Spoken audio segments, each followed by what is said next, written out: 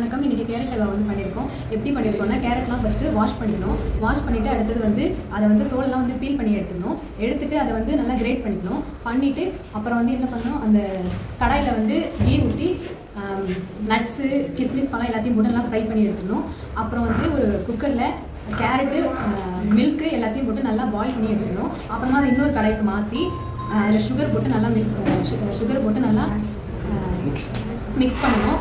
Milk நல்லா evaporate ஆனதுக்கப்புறமா அதில் கண்டென்ஸ்ட் மில்க்கு அப்புறம் ட்ரை ஃப்ரூட்ஸு எல்லாத்தையும் போட்டு நல்லா மிக்ஸ் பண்ணணும்.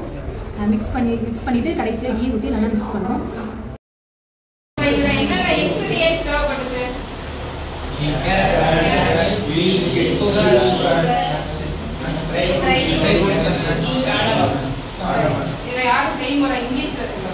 Now we are going to do carrot halwa. Here is carrot halwa here.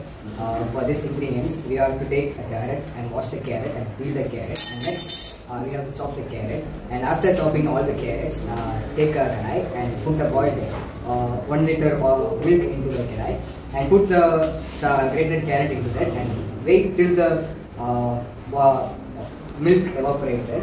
And next, take another kadai and put the oil and deep fry all the groundnuts into deep fry and keep this separately. And then next take another kadai and put the evaporated boiled carrot into the kadai.